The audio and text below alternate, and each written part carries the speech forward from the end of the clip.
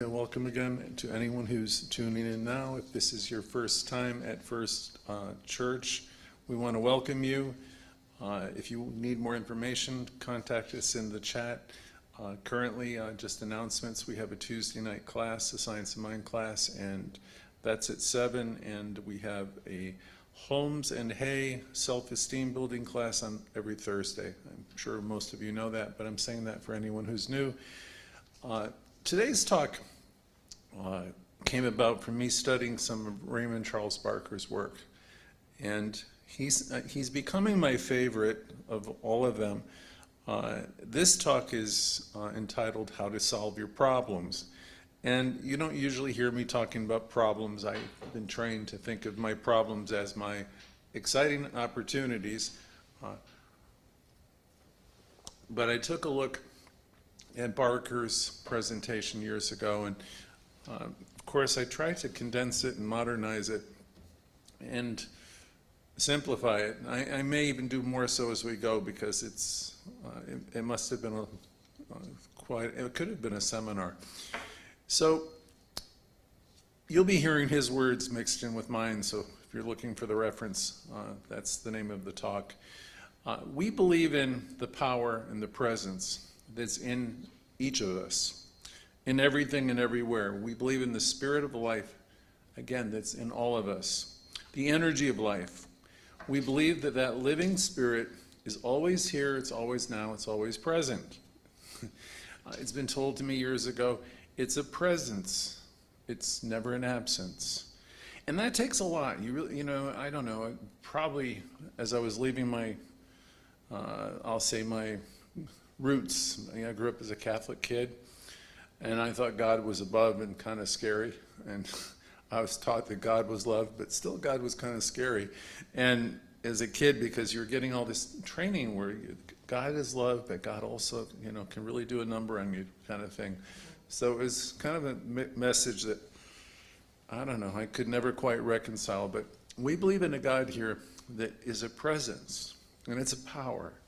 And it's here, and it's now, and it's in you. And it's never outside of you. And it's all tied up with this word consciousness, which we attempt to explain to you every week in some way or another. And it's the action of consciousness, okay? The action of consciousness means it's within me, and it responds to me somehow. We're talking about life itself. Sometimes we say it's mind, which is a strange word to people, but it's this thing which Ernest Holmes describes. It's the heart of life. It's the love of life. It's the beauty of life. It's perfect action. It's the whole bit, as Barker would have said. We believe this, we know it to be true, and we're going to remind our subconscious mind today that this is true. That power is within us, and we can learn how to use it through affirmative prayer, thinking, and treatment.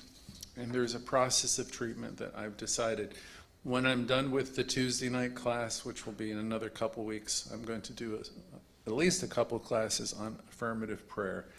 I don't think we've ever really done it. We've talked about it. Have we done it recently? No. So we're going to really do it. We'll probably have a break, and then we will do that probably some Tuesday down the road. So today, know with me that there is one energy, one source, one higher power. And think of it always as one, never divided. So if you grew up in one of those traditional faiths where you got some power for darkness or evil and all that, we're going to step away from all that. And we're going to know that there's one energy that fills everything in the galaxies and the stars and the planets, and fills you and fills me, and that it responds to us, and it animates life everywhere. It fills us with inspiration if we let it, right? It floods us with new ideas. We have health, we have peace, and there is divine action or creative activity. You can language it in a lot of ways. So if you don't like the word divine, or you have a problem with the idea of God, some people do, think of it as an energy, a perfect flowing energy that animates all of life. It is in action, and it's in action in all of us. Once again, it's a presence and never an absence. It's healing, it's blessing, it's prosperous, it's making us great people. That creative power intended us to, how do you say? It always intended us to be more of what we are. By that I mean to express more of what we expressed before. You know, we're always on a continuum of growth. We don't think of ourselves that way because sometimes we wake up and we see our lives, oh my God, what has happened, and I've lost this and I've lost that. But nothing is truly lost in all of us if you think of ourselves as being in a process of unfolding, of being in school, if you will. We're all learning, and every one of us, myself included, are more than what we were 6 months ago or 6 years ago. We're wiser than we used to be. We know more. We are all doing things differently. We're growing, we're evolving. And this is the way life is. And it's not just happening in us, it's happening in everyone in the world. So we have this perfect unfolding life. And if we can realize that, then we will have perfect joy. We'll have great peace. We'll have everything. So all right, everything's good, and so it is. So that's my little opening after Celia's opening, which was wonderful. And we're talking again on the subject this morning of problems have answers, okay? Or problems have solutions. If you've ever heard of that before, this will be a modern day version of that great expression. We in New Thought, and there are a lot of us in New Thought today. See, some of us think, well, New Thought's just science of mind. It's religious science. Some of you will think, well, that has to do with INTA, which is the International New Thought Movement, or it has to do with CSL, or it has to do with Anton, which is the affiliated New Thought. There's a lot of groups out there that are teaching New Thought.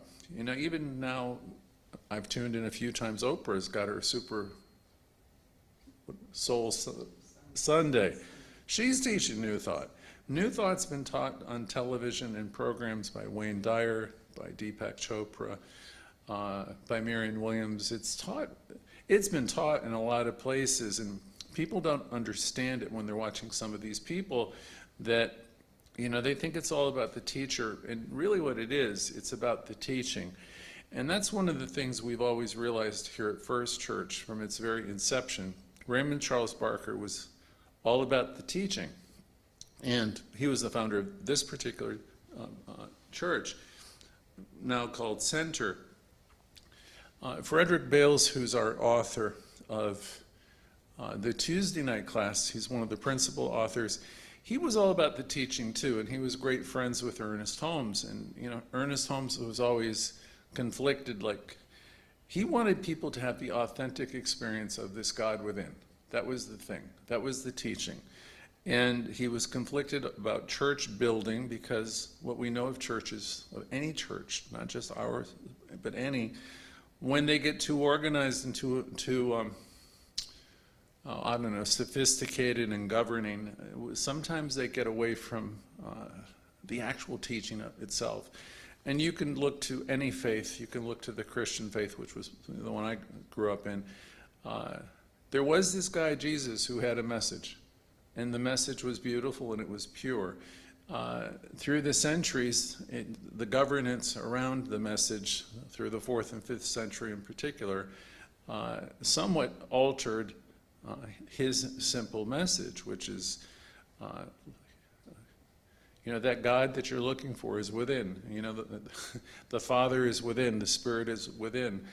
These things that I do, you can do too. That was a message of love and forgiveness, and it was very simple. It wasn't complicated. And through the centuries, you can look at all the great cathedrals built all over Europe and all over the world, and all the dogma and all the great, if you call them great, books. You know, we're removing this man who many think of, you know, like an avatar, great leader. Increasingly, his message became diluted around all the trappings of the church and all the books and scriptures. So Ernest Holmes had a simple message, and he loved his teaching. And again, the conflict, if there was a conflict, was how it could go forward. And it's gone forward, and well, there were several organizations, 3 or 4. We were initially a very independent group, and we were part of a group of independent groups. And New Thought went on. It went on with lots of places. Mary Baker Eddy was another one. She understood the healing power that we understand that's possible from this teaching. But her approach was, what I'll say, more closed, in that she believed in the ability of healing through faith, okay? And her followers wouldn't so much be believers in modern medicine or antibiotics or some of the wonders that we understand today, which we would embrace. There was a book, The Quantum Doctor, years ago, which Amit Goswami, who was the author, he said, there's much that can be learned from Eastern healing. They're ahead of us in so many ways, but modern medicine, Western medicine, through the use of antibiotics, various vaccines, and Western surgery is a miracle too. So in our version of New Thought, we find this divine activity in everything, including medicine. So we're open to learn, we're open to learning new ways, because the thing we know is life is always moving forward. So when we're talking today about the subject of challenges or problems, Raymond Charles Barker is very emphatic when he says, problems have answers, problems have solutions. So we're in New Thought, and as I said before, there's a lot of us now in New Thought. New Thought has been absorbed into many different organizations now. The centers of the future, we absolutely now understand, are going to be hybrid organizations. So that's just the reality. Funny enough, we were studying that in our integral growth model here way back in 2017. We understood that the church of the future, you've heard of the Jimmy Fallon show before. My generation would be Johnny Carson, right? There'd always be people in the audience, right? But what was the bigger audience with Johnny Carson or Jimmy Fallon? It was the broadcast audience. And I know I have had I shouldn't say older, but people who are from a different generation. They're always looking for their spiritual centers to be like they used to be. Well, I'm here to say it's never going to be that way. Life goes forward. It was Khalil Gibran who says, he said many things on the subject, but the one thing you can't do about life is you can't put it back. You can only understand that it unfolds, and it's longing for itself, and it's looking for different forms of expression. The spiritual centers of the future will not look like this one, and we've changed a lot. If you look at our studio here, we have camera people and setup and people in the audience, and we have a lot of people outside. Well, there will be more of that, not less. The podiums probably will disappear, and there'll be groups and there'll be people talking about these very healing principles in a different way. And to that end, we're currently open and looking for some people of different cultures to come in. I've been in talk with ministers of similar New Thought denominations that can come in and share as we develop our spiritual center here in New York. We've had several conversations this week. And so it's exciting times, but the thing is, we need to be open to it, because if we keep on being stiff and doing things in a certain way, we're destined to be like the churches all over, the world that have closed. It was James Campbell who said, our job here is to keep pointing people to the mystery. Okay, keep pointing people to the power and keep reminding them that they have it and how to use it. So we want to embrace change. We look forward to change. We've changed like crazy through COVID, and we're learning and we're growing. We who are in this collective are probably, Barker said, the greatest problem-solving group of people in the world because we're using consciousness as our guide. Okay? We're working with a law. We're working with a principle that's always responding to us. So you know what that means. You hear me say it almost every week. This God is within you, right? And it responds to you. It doesn't really have any choice. You know, your life is reflected. It's mirrored. Your consciousness, the tendency of your thoughts, you know, are announced in the world. They show up all over the place.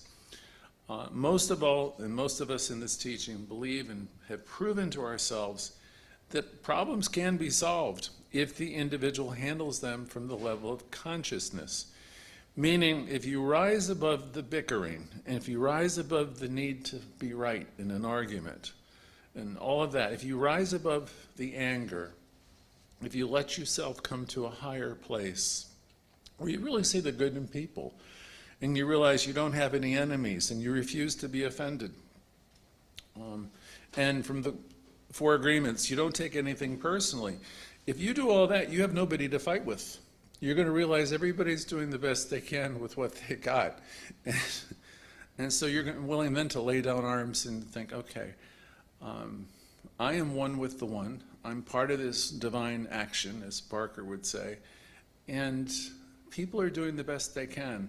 And if you can center yourselves in that kind of reality, you're not going to be tossed around. You're not going to be living at the effect of the economy or the high prices or what's on the news or what people are saying about you or who's saying anything about you, or you're not going to be talking about what people have done. If you're mentally in that kind of rat race where all the stuff you're doing is just reacting to everybody all the time, and if you're preoccupied with what's wrong and who's wrong, and if you can even think about trying to get even or getting back and talk about what's missing, well, if you're doing all that, you're letting yourself get tossed around and all turned up, and then the peace of God eludes you. We've taught in other classes the peace of God is your one goal. So you can have this calm, you can have this inner sense of peace, and you can use this power.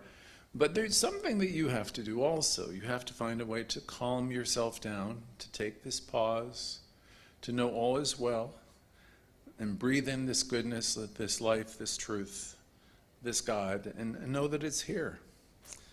Otherwise, you're going to be getting messed up with everything, reacting to everything that's been said or done. And, you know, it happens. We see it happen. It happens to me sometimes. In this talk, Dr. Barker says he gets so busy, he's running a church. Running a church is really, people think you're just preparing talks like we do 3 times a week here. But when you're not preparing talks, there's many hours of all kinds of challenging things to deal with. So it's very easy to lose your power or to get caught up in messy situations. And then, you know, the merry-go-round of denial seems to creep in there. And what do I mean by that? That's an expression that came from a 12-step program. Meaning, you're part of this life that you're participating in. And sometimes you don't think that you are. Sometimes you like to think it's so-and-so who's causing the problem. And so-and-so could be anybody. We oftentimes really don't think it has anything to do with who. Yeah, because it's easier to look out. And it's the society, it's the whoever the president is, it's the politics. I mean, we can blame everything and everyone. And then, that's what I mean by the merry-go-round of denial. Without thinking we have any part of it. And so we teach you we're each 100% responsible for our lives and what our thinking is. And the thing is, if we are, then, and if you're in this teaching for real, and if you find yourself going negative all the time, and you're focused on negativity, who's doing things wrong, and if that's where your focus is, that's what you're creating. And then we want to pretend, well, this doesn't have anything to do with me. This is what they're doing. Everything has everything to do with you, and everything has everything to do with me, because we're all in this together. We're creating this world together. And you know, oftentimes we're giving our power away because we're reacting. You Years ago, I thought about it. I pick up the phone. I was in business, which meant I had to pick up the phone all the time. I couldn't just not answer the phone. And I was a choice always, whether I would be getting angry or reacting, or whether I could be taking that pause and just slowing down and just realize I could see peace instead of this, and I don't have to give my power away. Our human tendency is always to go to the world of form and to talk about people, places, and things, and what's wrong and what's missing. And certainly that is the way most of the world operates. It's the world of effects. The thing about it, I want you to try and understand today is, you are the cause to your own world. So you can go out of this room today, this center in New York City, and you can create New York City to be whatever you want it to be today. I mean, you could be going down the street and you can be seeing good in God in everything and everyone. This is what you can do. You have the power.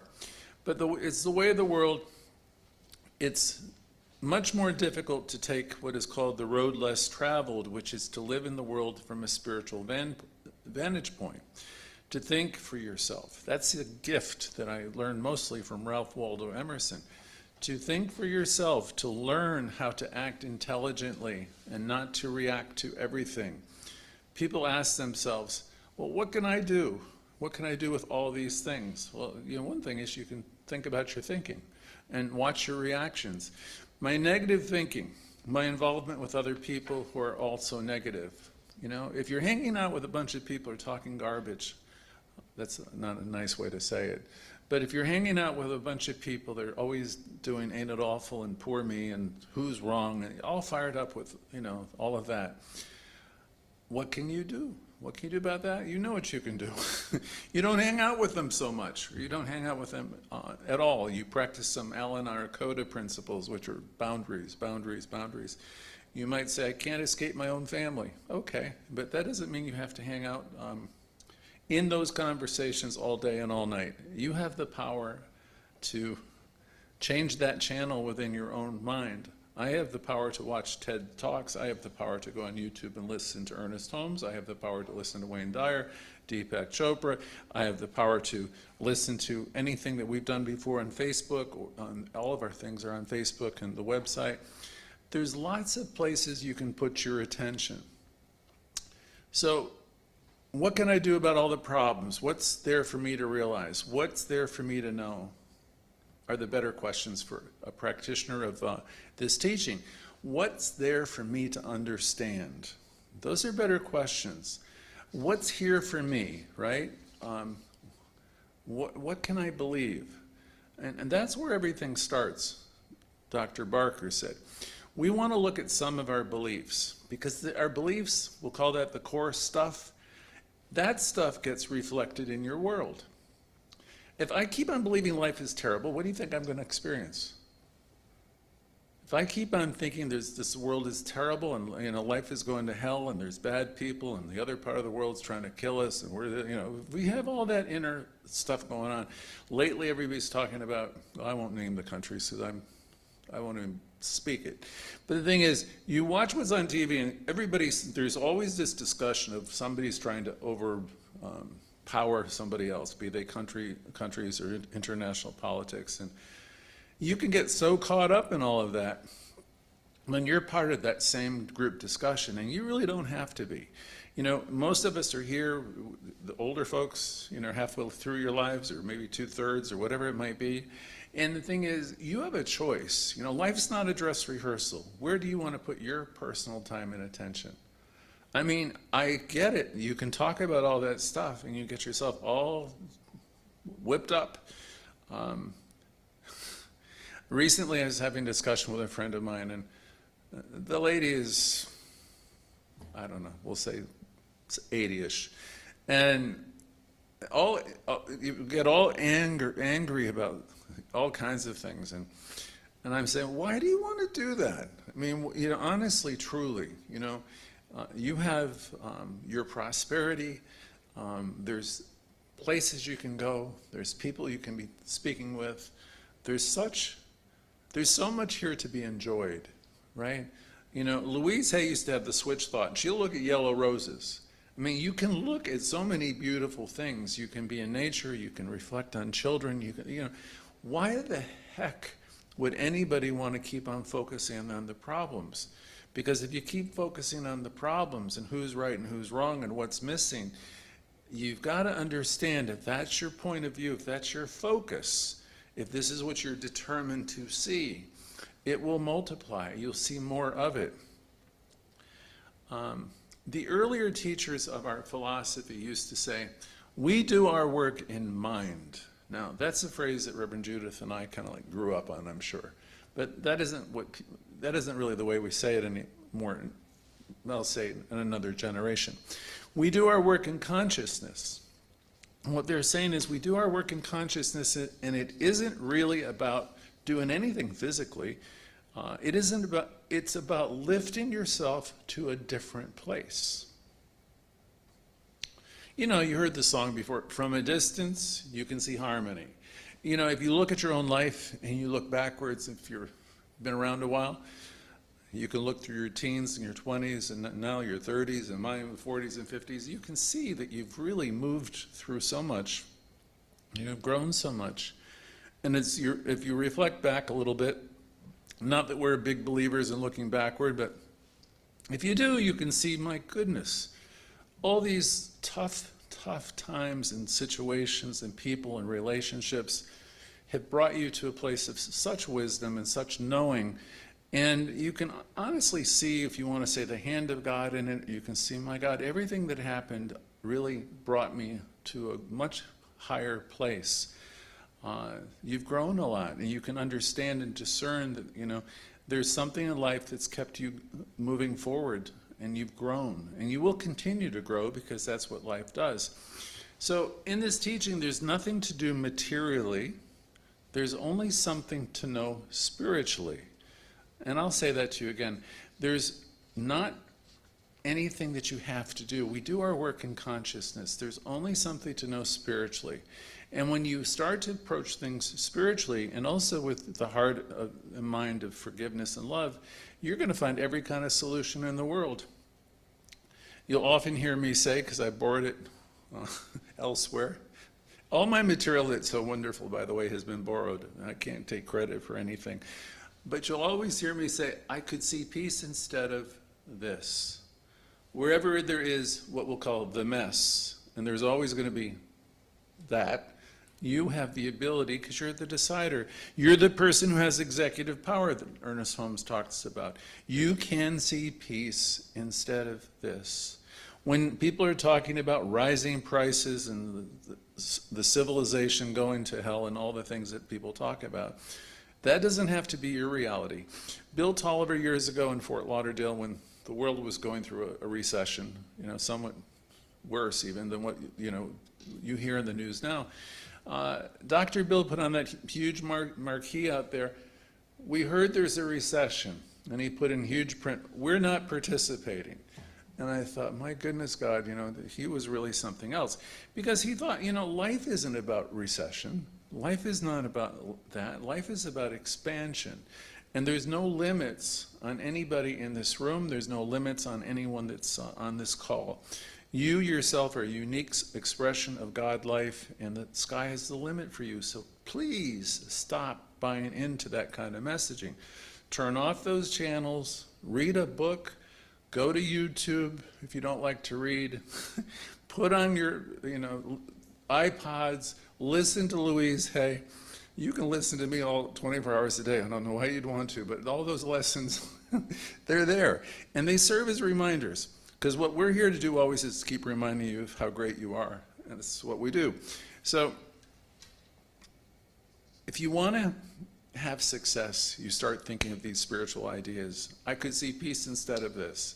Resist the temptation to go there. Go there means resist the temptation to get involved in the blame game and who's wrong and what they've done. And because wherever you're pointing those fingers, honest to God, they more often speak to your own unhealed aspects of yourself, because all of us have things that we need to work on.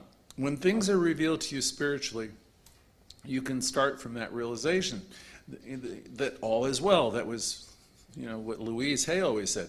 In spite of everything, you can keep saying to yourself, all is well, because you know that, you're in the perfect place, perfect time, and you know that this spirit which is within you is moving forward, and wherever you are, you're there by divine right. And first of all, you're not there permanently. You are always an activity in the mind of God. So we want to come from that connected place. And when you know that you have that connection, that power, that kind of knowing, that's spiritual knowledge. And when you're in that place of knowing, you're able to realize and believe every problem has a solution, which is today's talk title. Now, it may not be the way your intellectual mind has worked things out. Our intellects are always involved in analysis, and we're dealing with form, all the inbound stuff. And we're looking out at a world that seems to be full of limitations. It looks like, there's not enough clean air, there's not enough clean water, there's not enough clean food, there's not enough food. You look at the world from that vantage point, you're seeing all the problems. So the world out there speaks of problems. The world within speaks to solutions if you go there. Luckily, Dr. Barker said there's been great thinkers throughout the ages, and thinkers who didn't accept the doom and gloom. They were people who just they knew there had to be another way. They stepped away from what we'll call the collective consciousness, and they knew that life is always moving forward. So to the extent that you can be one of these people on the leading edge, to the extent you can step out of the reactive world, the action and reaction, and understand that life is always moving forward, you can get excited about your own life, whether you're 8 or you're 80. So it's intelligent. It's very intelligent to step aside from all of that, because life is attempting to evolve through each and every one of us. Spirit really tries to get your attention. It really tries to, through your dreams, through your quiet moments, through your divine discontent. There is that which is within you that understands and connects. And you really almost have to work hard to silence it, because it's always there. I know those of us who are in recovery programs, many of us turn to, alcohol, drugs, every type of food. We've turned to all kinds of things because we want to silence our feelings and deal with our feelings and medicate our feelings. But the thing is, this thing that is inside of you really wants you to expand and grow and listen to it and pause and be instructed.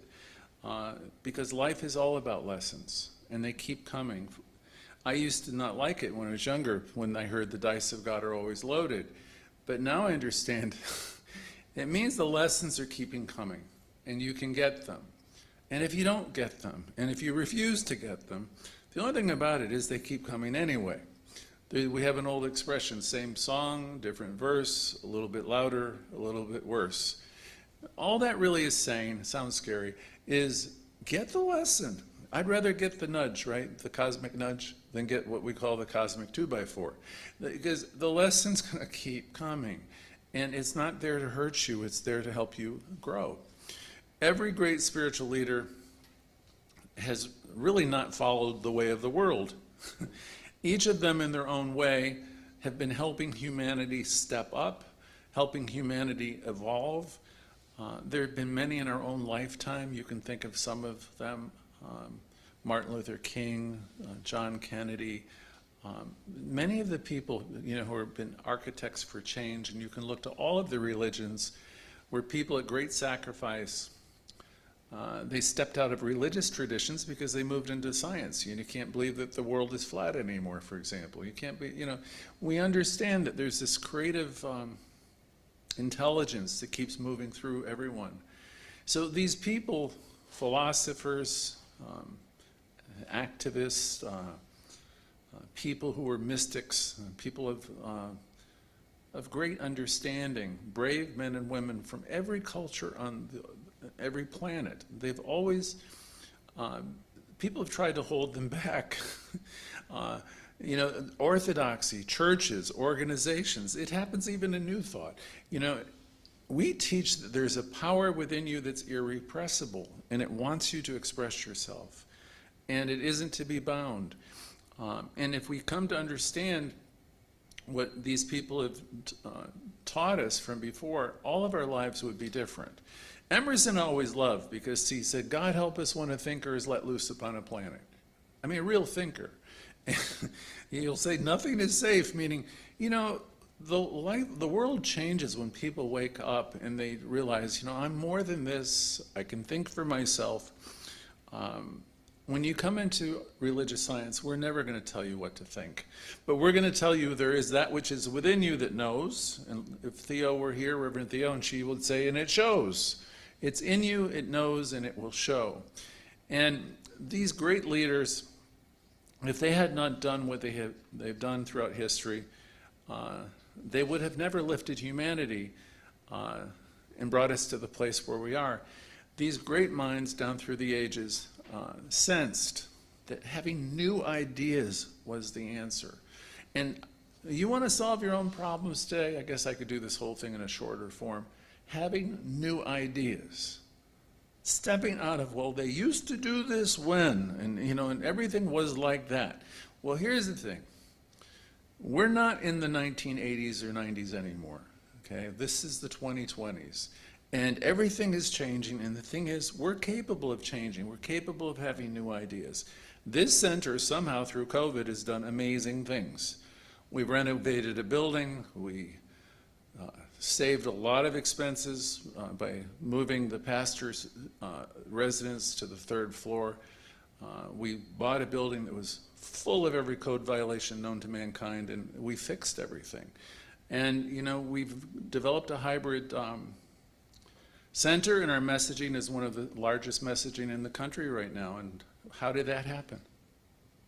And it didn't happen overnight. It happened because everybody knew that it had to happen. We understood the centers before.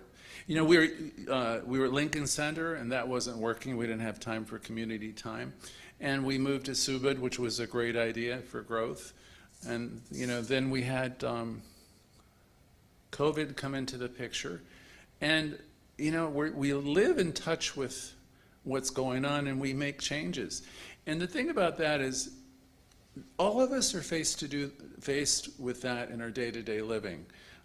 You know, lots of things happened. All the people who are the tenants of this building, their livelihood was based upon their businesses in this building. And every one of them closed, and they left, and their livelihood changed. And we felt very sorry for them and tried to help them. And the thing is, they're all now doing something else somewhere because they had to pivot. They had to make other decisions. That's the type of stuff that we have contended with in the center. No one has any clue on earth the amount of work that's involved in all of that. And so people form a lot of opinions.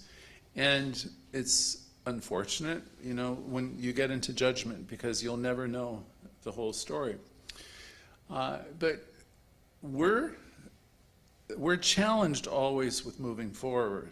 No matter what loss there's been, whatever's happened, we're challenged to see the good and to keep moving forward. Jesus, if you can trust anything that was ever written about him, right? And we do trust some of it. Jesus said, it's done unto you according to your belief, which was his way of saying, it's done unto you according to your ideas, the ideas you hold dear to your heart. So now you're going to say, all right, I'm in a problem. What do I do? First of all, Raymond Barker said, calm yourself down if you find yourself in a problem. If you're spinning and reacting, get still. And so you'll say to yourself, all right, mind, you are the spirit of life in me. You have the answer to this situation. I know, and reveal it to me. Say that softly, say that quietly, say it definitely over and over again. And a little idea will begin to take shape. Spirit will always answer you, by the way. If you go to bed or you say something, you know, I know that there's an answer to this. And if you believe that you have an answer, very interesting to me. Usually the next day or within a day or two, it's something out of the blue. I have a new idea. And the new idea wasn't there when I'm like, if you're in a place where you're frustrated and you just don't know. This is how life works. It will always reveal to you a different way, a better way. And you'll welcome it when it comes up for you by saying, wait a minute, this is something new. I didn't think of it this way before. And it might look like a hunch or knowing, or it just comes out of the blue. An idea comes, and that idea will grow. And after a while, you're going to know. You're going to know that it's right. And then you'll start to follow through on the idea. You can do all that if you're not in reaction. If you're hot and you're angry and you're saying things coming out of your mouth over the Zoom call or wherever you do, all that hot-headed type of reactive stuff, people do it. I've done it before myself. It's not terribly enlightened. But follow those hunches, those inner knowings. And as you learn to do that more and more, where you learn to act purposely, intelligently, and from a connected place, everything starts to shift. Because you're in the right idea. You'll sense it, you'll feel it. You'll feel it through the people, you'll feel it through the activity you see. You'll hear it, you'll sense it through the things that people are saying to you. And you do this as you live in closer contact with this indwelling spirit. And as you're doing this, you're learning to do what Ernest Holmes talked about. You're learning to live the affirmative life.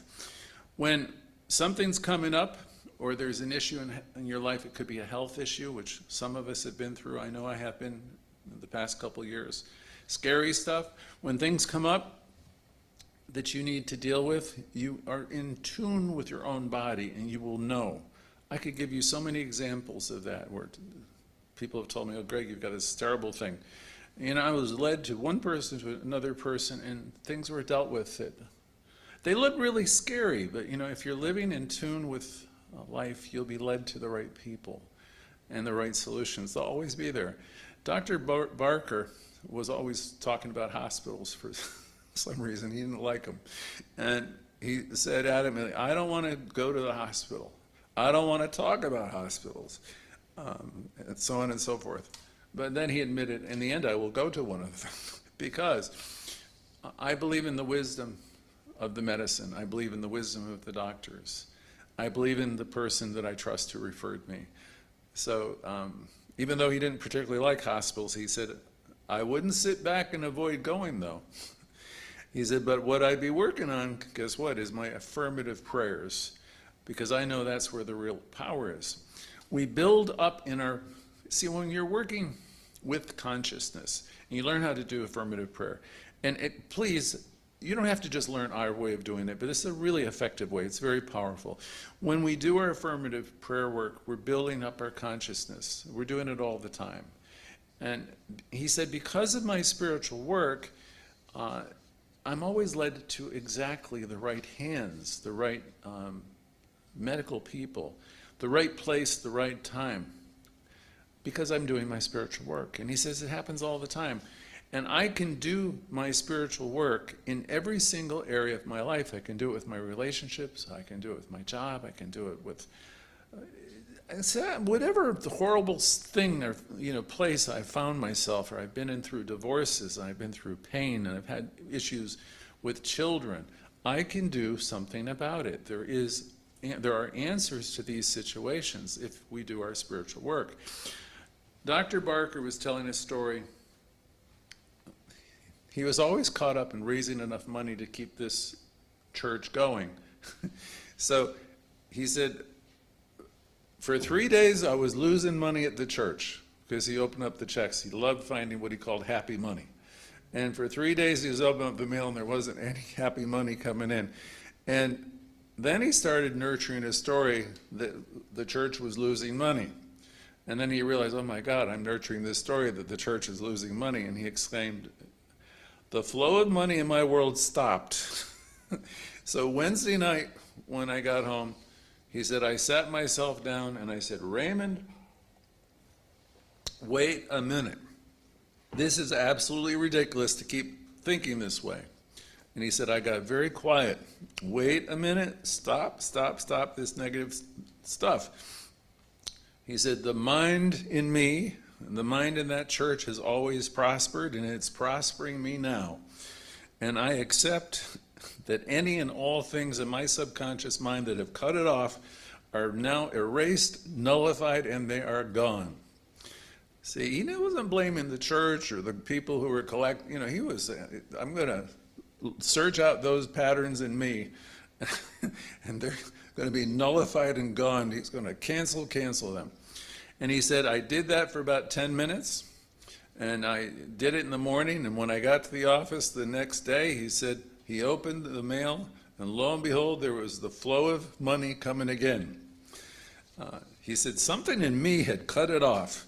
And he said, something in me opened the channel, and the people involved in sending in the contributions didn't even know it. And he laughed. He said, but I knew that I created it, and I also knew how to clear it. Now, this is why I say all problems have a spiritual solution. All questions have an answer. It says, this statement is profound, and it is as simple as that. You and I do not often get quiet enough because we live in such a noisy world. I mean, we have our headsets on. We live with our devices. Think how much time you spend with your iPhones and your devices and your tablets and your computers and your streaming. We live in and then, we live, we're not living in the country here, by the way. Some of you watching are. So we're really living in a busy, busy world. So we're busy looking for answers, and we're looking for answers oftentimes in all the wrong places. We try to do everything. We go here, we go there. We're asking everyone for answers, and everybody will tell you what to do because everybody knows exactly what you should do, said Barker. All your life, all kinds of people would tell you what to do if you'd let them. And Barker said, I've stopped asking people what to do. I have stopped. I don't ask any people, he will ask for help, of course, if he needed it. But he said, I've stopped asking people what to do. He said, and he smiled because he said, they will tell me. He said, we want to get smarter. Nobody really knows what's right for you. And in this teaching, learn that. You see, there is that which is within all of us. It's connected with Source. And if you learn to nurture and develop that relationship, the answers come for you individually. Please don't ever let the preacher or the minister be the person who tells you all of that, because all we can do is encourage you and remind you of who you are, and really help you get excited about your own life and help you realize that you can demonstrate healing in every area. But what we want you to do is to inquire within, because there is that part of you that always knows what to do. And Spirit will answer that if you begin to commune with it. Some of us are living our lives with a lot of dysfunction. Some of us are living our lives with a lot of craziness, or I'll just call it confusion. My confusion. And, if I have this confusion, if I'm addicted to being right, really what that means is I'm not open to hearing new answers. I keep repeating all the old grievances, who's done me wrong, and if I keep all that going and I'm living in confusion, and I have all these screwed up relationships in my family and my friends and with my exes and all of that. Some people really don't want clarity. They're just caught up in that, and I can't judge it. But Barker was saying, Dr. Barker, if you slow down and you get quiet, the answers are always going to come. And do you have to go on a long retreat or meditate, or I joked a few weeks ago, do a novena like they used to with my family? You don't have to do any of that stuff. You don't have to take these retreats. You don't have to meditate for days or chant. Do I need to shut out the world for some long period of time? And Dr. Barker says, no, you don't have to do any of that. He says a few minutes every single day can do great things. Possibly a few minutes in the morning to bring your consciousness back to a place of knowing you are a spiritual activity in the mind of God. A few moments of meditation for you to remind yourself of who you are. I'm one with the One. And this is where the ideas will flow. When you bring yourself and you take that pause, this is where the solutions will be found. So I bring my mind back. My mind's been so busy in my business. You know, I've been glued to CNN and CNBC and Fox and everybody, and I'm developing this whole consciousness that the sky is falling, as said Chicken Little, and everything's going to hell. And now, who's doing that to you? Nobody except you. You have the ability to choose. That's one of the great lessons of Science of Mind. You are the selector. You get to choose what you view, who you talk to, what conversations you entertain. Dr. Barker stated that running First Church was very much like running a business. There's always quick decisions that need to be made that people will never realize, and I can say that right here because you have no clue. It's been a lot, especially the past few years. And he said, sometimes he's so busy he can't see straight. And I can relate to that also. And I can tell you that's absolutely true if you're trying to grow any type of enterprise. And he was always trying to grow First Church. He said his mind is busy. And I'm thinking that's probably true for most people on the broadcast. All of you are busy. You have busy, busy lives. Some of you are working 2 jobs. You're taking care of grandchildren. You're taking care of people who are ill. Some of you are teachers. Some of you are grandparents, counselors. And some of you are dealing, I know very well, with some very, very, I won't say serious, but you're dealing with health challenges. Others right now have been displaced and you're dealing with financial issues. And everybody seems to be managing so much. And I know that's true at the center too. Somehow we have been operating. We lost the church rental income, and we've been surviving on the gifts that you guys send and the investments that we still have. And it's been a lot of work with a lot of people, and because we are able to be a hybrid community now, we're starting to get supported from people all over the country. So that's really, it's God in action. If in our own lives though, with all these things that we manage, if you want to be effective at anything, if you want to solve whatever challenges are in your life, the first thing to do is to get centered, to take a pause, the pause that we talk about all the time, a pause that refreshes and restores. I would suggest, like Dr. Barker, to do this at least a couple times a day. In 1980, when I got myself involved in a 12-step program, they told me, do this every hour on the hour. Take 5 minutes, because I was always reacting when I was younger, reacting to everything and all the time. And furthermore, everything would be your fault in my mind. I mean, that's how I would say twisted. It's just don't judge yourself for being there if you're there. It's just somehow you have to reel that back and say, I can see peace instead of this. All is well. Calm yourself down. Just keep gently. Don't do it with criticism, because that will work the opposite way. Never, never, never criticize yourself, but calm yourself down and realize that the real motivation of life is the action of ideas in your consciousness. Now, this is one of the best things he said in that talk. Realize that the real motivation in life, everything that happens in your life, is the action of ideas that you have in your consciousness. So if you think about it, it's your ideas that put everything into action in your world. That's really a great realization if you get it, and it's important. The real motivation of life is the action of the ideas that are in your consciousness right now. So we want to follow through on all these ideas as they pop up in our minds. And it all begins and ends with a movement of correct knowing. What you deeply know in your heart, in your mind, it's played out in your world. If Shirley were here, she'll talk about the mirror. What you deeply really know, it's reflected, just like a mirror. So Dr. Barker is saying in this phrase, clear, correct knowing is not knowing the problem. Clear, correct knowing is knowing the solution. In other words, if there's health issues, you don't talk about everything that's on WebMD. What you do is you talk about the wellness and the health and the perfection that's here. My God, if you keep on looking up all the diagnosis and everything that could be wrong, you're going to be creating, it will just fill your mind up with everything that could be wrong, and it's just the exact opposite of what you want to do. Dr. Barker said, again, the phrase. Clear, correct knowing is not knowing the problem. It is knowing the solution. Focus on the health, the wholeness, the perfection that you have, the divine pattern that's here and now and within you that's operating.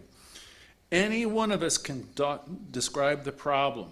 We can talk about what's wrong with people and what they're doing wrong and what's wrong with everything. Please resist the temptation to go there. Weeks ago I talked about hear no evil, speak no evil, see no evil. I mean, it's work because it's so easy to get drawn into all of that. He said, if you go visit a sick person, he said, just listen to them. First of all, the sick person doesn't really want you to talk, usually. Usually they want an audience. And so you, good person, you're going to visit them, and you hear everything they're going through. And then when you get up, after having them given them a chance to talk for a while, you say, I know you're going to be okay, and you're going to be fine, and because you're trying to do something nice to be supportive. And the person looks at you and says, I hope so. And he says, you know darn well that they're not going to be all right because they don't believe they're going to be all right. And he said, because they're like most people. See, most people will do that. He says, but you're not like most people. If you're really working this teaching, you have the ability and you will see things differently if you become committed to this teaching. He said, because people are going to continue with their misery, which they are unconsciously perpetuating. This is what goes on beneath the surface for most people. You can come to our class on Tuesday and we speak quite a bit about our surface mind, which is all about the thoughts that we're thinking. We have all kinds of things flooding our minds throughout the day. That's our surface mind. The random thoughts. This is where that whole part of us, all this stuff that's within us, not the surface, but the stuff that's deep within us, our beliefs, the totality of all that plays out in our day-to-day living. So if you have a lot of inner tapes, inner loops that are all about negativity and judgment of others and judgment of yourself and resentment, anger and all of that, it's going to do you great harm. So as we come together on Tuesday, Thursday, and Sunday, we have a chance to alter all of that. People are doing it all over the world. This whole inner thing that they have, it comes from our past programming, what we learned when we were younger, and that keeps playing out over and over again. But what we're asking you here to do is always to step out of that past programming. Keep coming, tune in wherever you can, even if you can just watch a rebroadcast, and let yourself remind yourself to stop doing that. I joke with it, I teach it, I say stop in the name of love. Wherever you find yourself going to the negative, wherever you catch yourself, stop it and replace it with the positive idea. And before you know it, the positive ideas will start taking shape.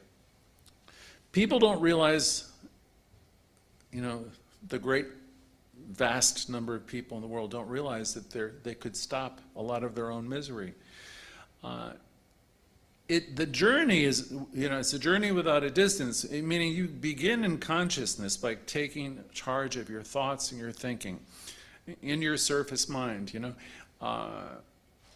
Thursday night, I always ask that question, what's it been like being you? It's really because I want you to pay attention to what your conversation's been, because that thing is the thing that you're putting into your subconscious.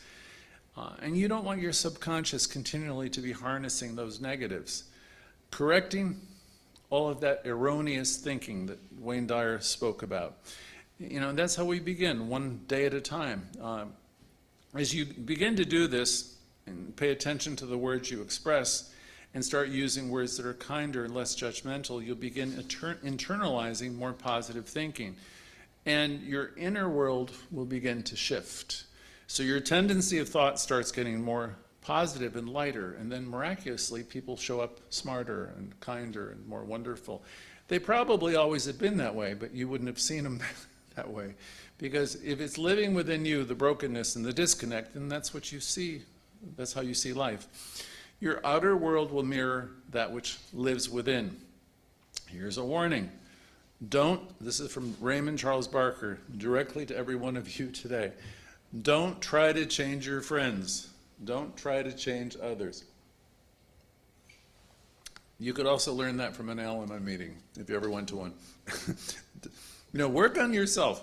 Don't try to change them. People are where they are by divine right. Now, you might not like where they are, but their life is unfolding in divine order, just as yours has, just as mine has. I had a grandmother who I loved to death, but she was a perpetual worrier. That's all she ever did was worry, I swear to God. I wouldn't think that she enjoyed it, but there had to be some benefit that she was getting from it. And I thought about it last night. Most likely she got a lot of attention from everybody, as I think back, because she was worrying about everybody. My mother, my father, my brothers and sisters, everybody. We have to find a way to detach from all that. You can still love people, but you cannot afford to get involved with all that level, what we'll call it, confusion, or what some of you call the mess. When you get sucked into all that downward negativity and thinking, you have to find a way to stop it. And you're not here to blame them or make them wrong. It's not about feeling superior. It's simply about the realization that you have one life. You're living your own glorious life right now. And if you get yanked around into all this stuff with everything everybody is doing, the joy, the beauty, and all the goodness that you could be experiencing, it will elude you because you're in that whole world. As soon as you find yourself drawn into something like that, you can release the need for that. Dr. Barker said, your people, as they see you change, might think that you've become cold or heartless and all of that, but you're really growing up. You're being a little bit like Jesus when he said, I need to be about what? My Father's business, right? Dr. Barker said, I'm not heartless at all. Honest to God, I know my teaching. You cannot change another living soul unless they want to be changed. And that's really an important lesson. There was an old saying from 12-step programs that I heard 40 years ago, which was, let the hand of the 12-step program be there when someone reaches out for help. It isn't we're going to go fix them. We don't go fix people. We're there for people, our center. We're here when people are reaching out for help. It's important when someone's reaching out legitimately for help. Then it's appropriate to try to help your brother, your sister. Love them as you love you. This comes from, I believe, Jesus also. Until the sick really want to get well, they're going to stay sick. And that is the law. Until the unhappy want to get well, they're going to stay unhappy. Until the poor want to get prosperous, they're going to stay poor. We teach this whole thing is about consciousness. If anyone wants to get better in any situation, truly, the universe is always going to support them. It doesn't just support Greg or Judith or any of us. The universe supports everybody equally. So if anyone wants to improve and wants to ascend and get better in any kind of situation, the universe has everyone's back.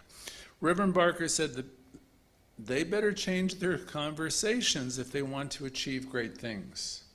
Now that reminds you of who every Thursday night. Elevating that conversation is what we encourage people to do. You see, I've talked to people, he said, he was counseling all the time. People talked about their money problems. He says they'll talk for 20 minutes about what they don't have. And then he says, I want them to talk to me for about 2 minutes about what they do have. And they look at him like he had 3 heads. He said, listen, I've listened to you talk for 20 minutes about what you don't have. Let's talk for 2 minutes about what you do have. Let's talk about some solutions. And the answers he would get back, I don't know that there's a solution.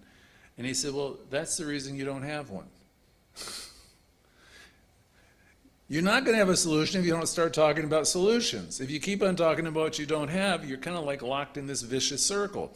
He tried it another way. He said, if you can't talk about your money, he says, let's take out a $5 bill and look at it. Look at the front of it, look at the back of it. Look at the wonderful design. Somebody designed this magnificent bill. Look at the beautiful engravings. Look at the way it's done. Look at all the thought that was involved in it, the design. And they just sit back and they don't know what I'm talking about because they're so sure that they're just not going to have enough, and they're caught up about their rent or the loan that they're what their creditors are going to do. He says, these are examples of the power of the spoken word. If that person I'm counseling just doesn't believe a word I'm saying and they're focused on what they don't have, he said, I might be a great counselor, but nothing's going to change. You know, people need to be open and receptive and learn, you know. So he was trying to give them great suggestions, but oftentimes people, you know, they're kind of like stuck. He suggested for us to read what the great minds have said or written. And today, for the younger generation, I say, go to YouTube, because most of it you can watch. A lot of it you can find today, and you know, without reading the books.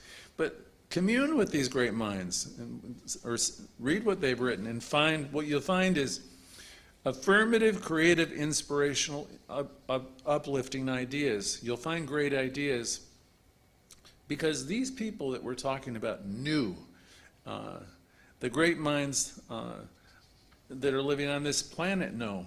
They knew and they know that there is no problem that cannot be solved. So I want you to walk away today with that. There is no challenge, there is no problem that cannot be solved. There are only people who won't solve them. The problems can be solved, but there are people who will not solve them because they're so caught up in their old stories. A quote from Frederick Bales, who's one of the main authors of our Tuesday class: there are no incurable diseases. There are only incurable people. So let's extend this a little bit. There's no problems that cannot be solved. There are only people who won't bother to solve them. People who prefer to sit and stew and have some kind of version of poor me and, oh, isn't this terrible? This, of course, is a choice. Some people go on and they think everything's unfair and all of life is against me, and they've got a perpetual chip on their shoulder. And if you keep saying that and believing that, then you're not going to go for the opportunity. Yeah, okay, lots of things have happened to people. I've been through a lot of hell in my life. Everybody's gone through versions of things, right? And if you keep on coming from the place where you've lost, and you keep on nurturing the idea that everyone's against me, and my whole life experience and my whole family experience, if you keep doing this stream of negativity,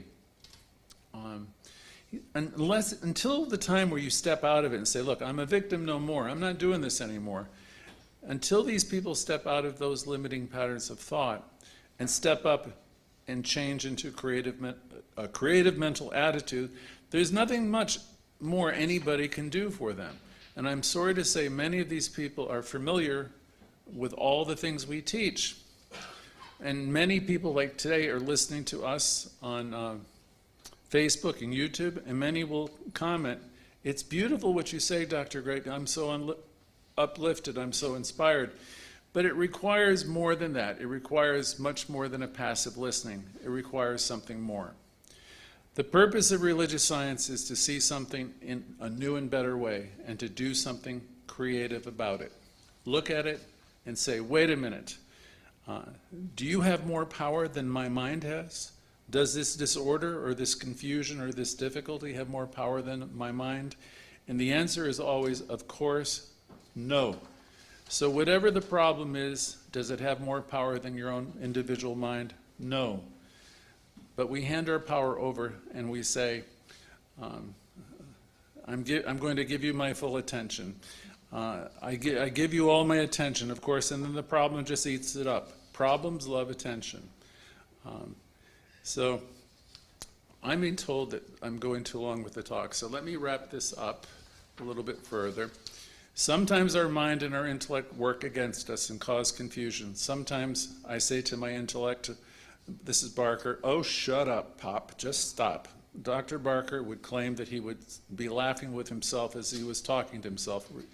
He says, I release the need for all of this negative chatter. He said, I'm glad I live alone, otherwise they would put me away. And eventually he stated he would have to shut the intellect up.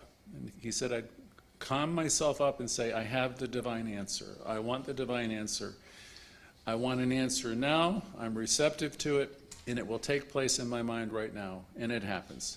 And it will happen for you. Many of us want the world around us to solve our problems, and it won't happen that way. People are looking for Social Security, Medicare, and every kind of guarantee. The problems keep going on, he said, because the problems are self-caused. We need to learn to put a demand on consciousness and know that all is well.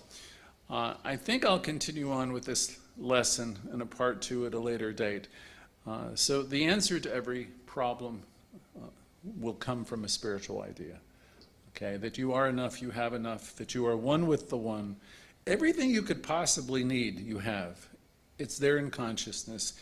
The kingdom, if you want to call it a kingdom, the realm of good is here. It always has been. We, though, are a little bit like horses with blinders on, meaning we see what we see, but we don't see all around us that everything is already here. What would Reverend Theo say? All the good that you need, I have provided. What else did she say? Everything you need for life and godliness is available to you Right now. right now. Okay.